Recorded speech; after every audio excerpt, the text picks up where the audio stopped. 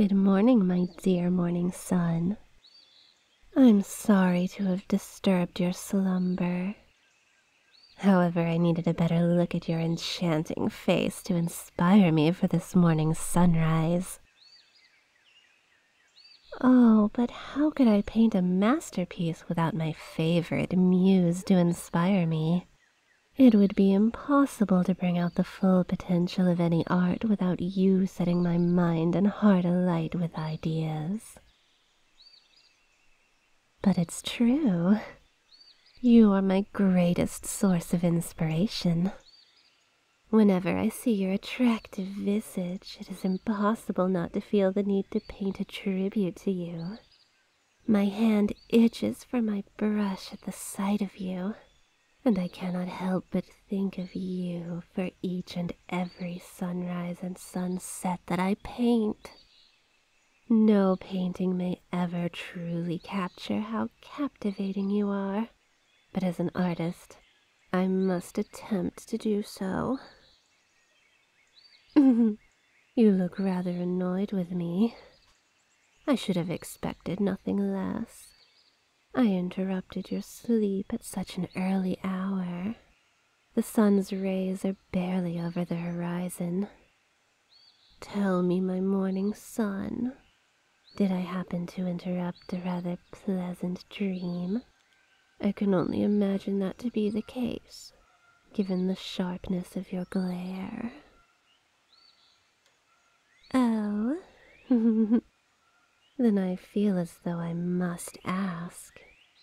Was it a dream about me? Please, my dear, don't walk away from me. Come back to the window so that I may see you again.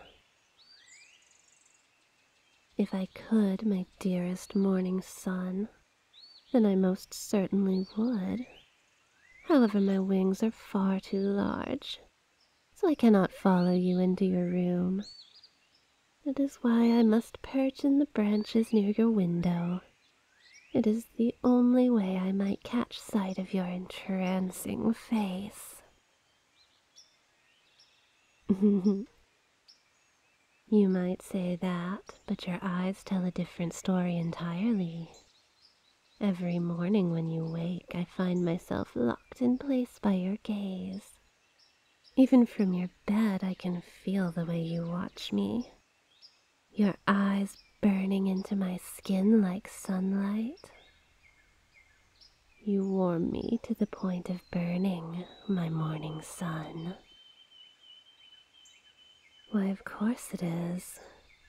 What other reason would I have for giving you that term of endearment? You are the reason I rise in the morning, and the one that sets my heart ablaze. So there's nothing else that you can be besides my own morning sun. There you are. Oh, how I missed seeing your face. It might only have been a few moments, but any second spent where I cannot see your face might as well be an entire hour in hell. To be without you is a pain that I cannot bear. You are a blessing in my life, and I am loath to know a world without you again. If that is what you think, then you have been severely misled. You are a miracle upon earth, the embodiment of art, love, and magic in a sole being. I've been entranced from the second I saw you out of the corner of my eye. You struck me like lightning and sent me tumbling from the clouds. I fell in love with you in the most literal of senses. And you were so intoxicating to all of my senses that I didn't even notice my broken wing. The fact that you took it upon yourself to set my bones and care for me only affirmed my feelings about you. You have a heart as enchanting as your appearance. You cannot argue with my words, my morning sun, for I will not be swayed in my opinion. the tenderness and care with which you treated my injury has solidified my thoughts. You are a treasure like no other, and it is the reason I seek your affection so persistently. That is where I must stand my ground and tell you that you are very wrong, my dearest morning sun. I may have a tongue like honey and cider, but I only speak the truth to you. My heart yearns for you. It beats in an excited rhythm at the mere thought of you. You are my morning sun, and I seek only to honor the way you captivate me in my paintings. Though perhaps, if you are in a particularly generous mood, then I would also much enjoy a kiss. All right. Yes, I know you are not in a generous mood, but I could not resist taking the chance to ask.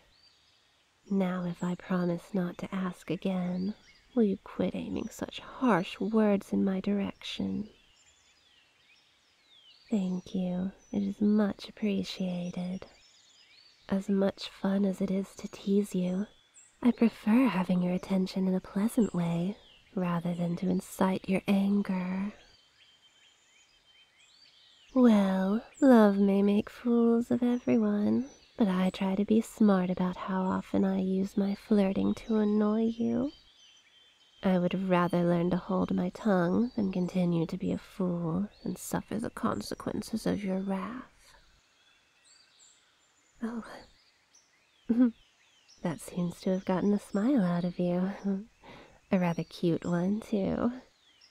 I think it may even have jumbled my thoughts a bit. And now you're even laughing at my silly jokes. Tell me, have I stumbled into a different reality? Then I must be dreaming. Rather, you must be dreaming. It's far too early for you to be awake yet. Return to your slumber, and make sure it's a dreamless one this time. I know not how to act in the face of your smile, so do not show it to me again until I'm more prepared. You will cause the heart in my chest to burst, and I will die in a way that only the most lovesick of humans can. That hypnotic laugh again. Please, my dearest, you're killing me with love. Go back to your bed, and let sleep overtake you, like snow on a flowery field. Allow me to regain myself, so I may finish painting the clouds before the day is truly begun. Oh, I'll win your heart yet, my morning sun. But for now, rest. My masterpiece shall be ready for you whenever you shall wake, and I will return in the evening to paint you a sunset that will take your breath away.